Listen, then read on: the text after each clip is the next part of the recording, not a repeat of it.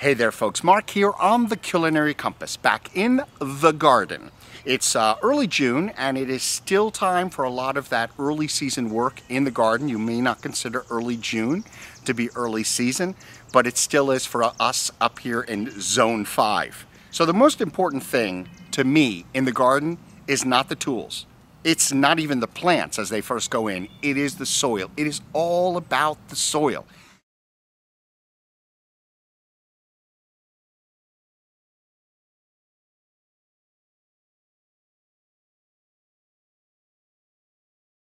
What I want to propose to you is that there's a much less expensive way, both for the actual compost, the actual supply, but also prevents you from having to get in your car and burn some gasoline getting there and taking the time to get there and back.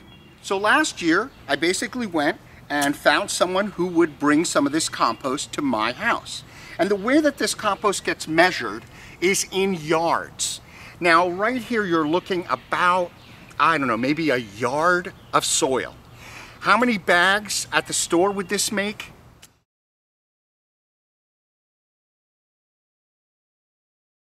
This, believe it or not, costs me about 30 bucks.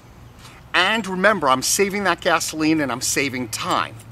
The other wonderful thing is, it's here. Anytime I need soil for anything, all I gotta do is come in here with my shovel and either get one scoop or I bring my wheelbarrow down here and I get more. So I highly recommend that you find a corner somewhere on your property where you can do this. Now, another thing that's fantastic about having this soil here is it is a place where you can hold plants.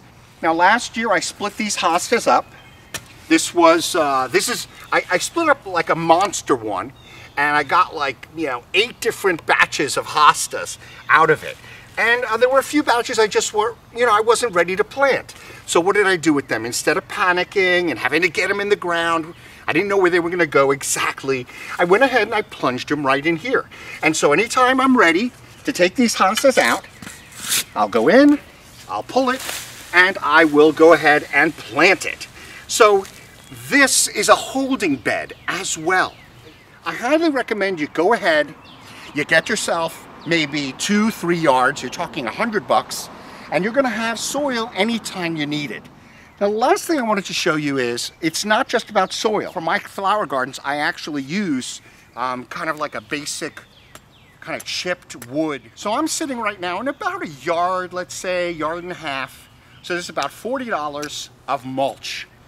And as you know, we're supposed to mulch our plants, all right, our flowers pretty heavily, especially when it gets cold and we're going into winter. We want to protect those plants.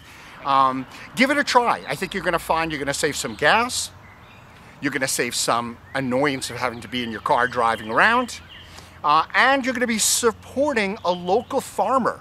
So that's a great thing too, because most of the compost you're going to buy, even in your local garden shops, it has to go on a truck from somewhere to get to the local garden shop. And of course, there's the plastic bag. So environmentally, this is a great approach. And it also saves you a lot of money and it saves you time. I can go ahead and take this right now, no car, and I can go into my garden and mulch some flower plants that I'm concerned about because it doesn't have enough protection. So that's it. Ciao for now.